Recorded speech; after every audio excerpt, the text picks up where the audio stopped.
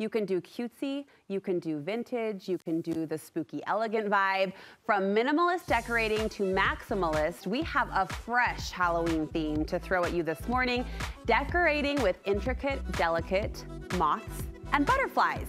You can take cues from our creative friend Celeste Whitney. It's great to see you. So good to be here. You are always doing something totally different, which I love about you. And the moths might speak more to Halloween than the butterflies, but somehow together it all works. I love it so much. More than I even thought I would, but I can't really say that I love moths.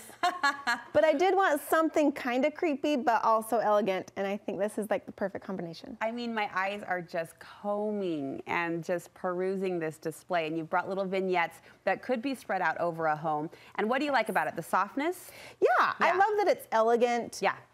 But it's like it's kind of the same take on bats. Bats were so big for so long, and they still are, and they're great, you know, but they're a little bit more uniform. Moths and butterflies can just be kind of sprinkled everywhere, and it's kind of this messy, creepy effect that's just new. Because you're not into gory. It's just new. I don't like gory. Yeah. Well, this checks the box. Inspire us. Show us what you've done with this theme. Okay, so it's kind of new enough that they're not really readily available in stores. Maybe next year they will. But that didn't slow her down.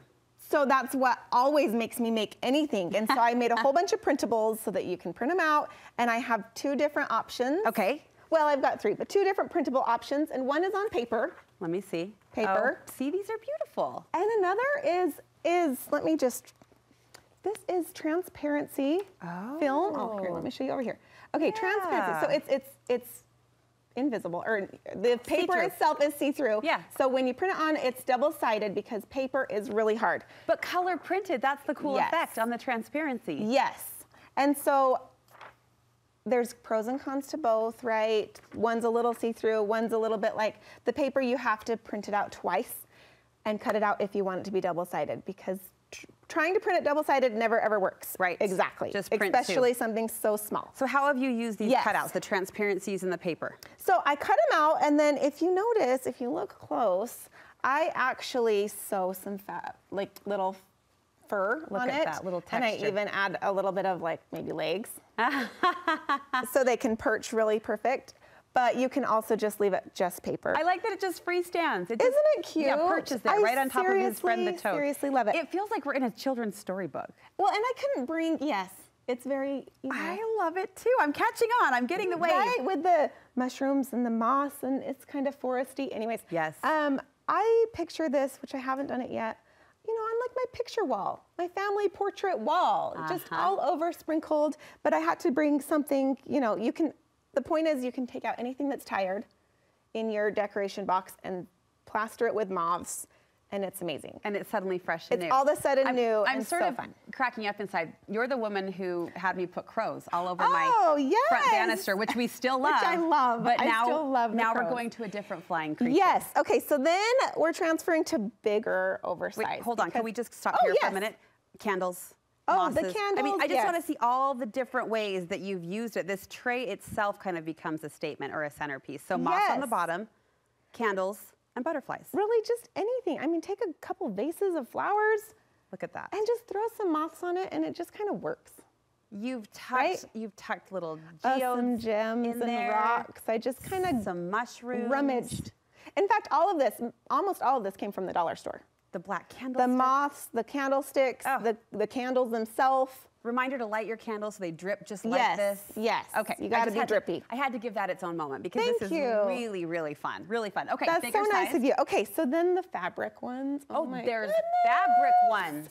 Look how pretty she is. Is that the I think she's word pretty. we're going for? She's so cute or she's so ugly that she's cute. Is that the phrase? Yeah, there you go. There you go. I love it so much, and I'm not a seamstress. Okay. Per se, so there's a lot of hot glue involved, and there's also some templates for bigger ones. We love a good template. And I made the templates, you know, not just the outlines in case you just wanted to actually glue the paper itself together, and then embellish it with a little bit of fur and some feet and some, you know, antenna. So in this case, the feet pipe cleaner. Yes, and there's special pipe cleaners for that. If you, my biggest advice is Google a picture of a real moth and see where the placement of the feet are.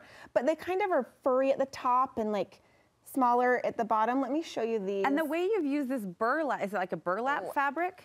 Yeah, it There's is. nothing in there, but it's texture and Right, thick, and that's it's cool. why I used it. Okay, I found these squiggly pipe cleaners. Do you see that? Oh, these are not your everyday Yes. pipe cleaners. Which they already have the defined, you know, the bulky fluff where you need it. I cut them right in half, and then it perfectly made 2 legs, 2 antennae.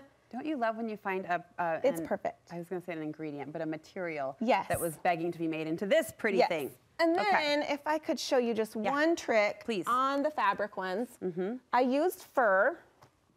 Instead of, if you can find stuff like this that's full-blown plush, you know, animals and stuff that have sewing details, but I'm not a great sewer, so I used the fabric, I'm just going to sit here and the pet fur, while you cut. and I just cut.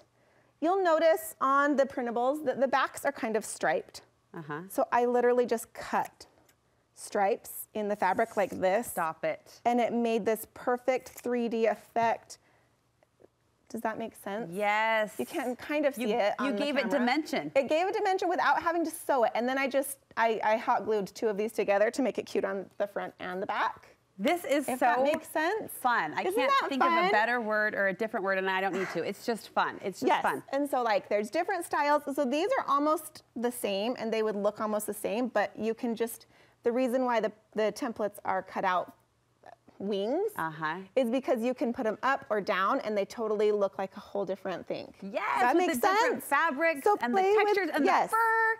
Play and the with the pipe cleaners, placement. and just pausing to admire again this little vignette with the textured kind of dry leaves.